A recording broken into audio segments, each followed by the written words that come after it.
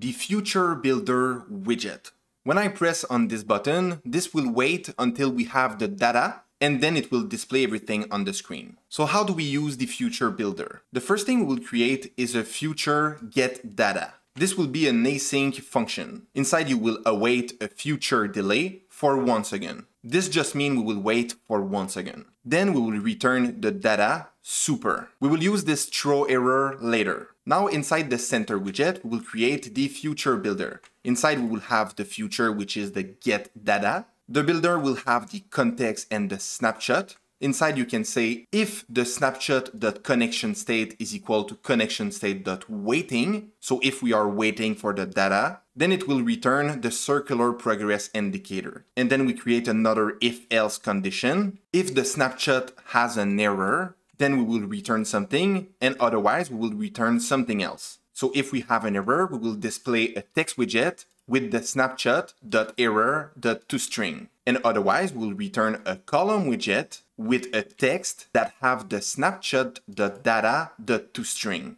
We will also use an elevated button, and this one will have a set state inside the onPress function. The child will be a text refresh. Okay, so with all this, when we press the refresh button, this will trigger the function getData, we'll wait for 1 second, and then we'll return the data super. But what will happen if we throw an error?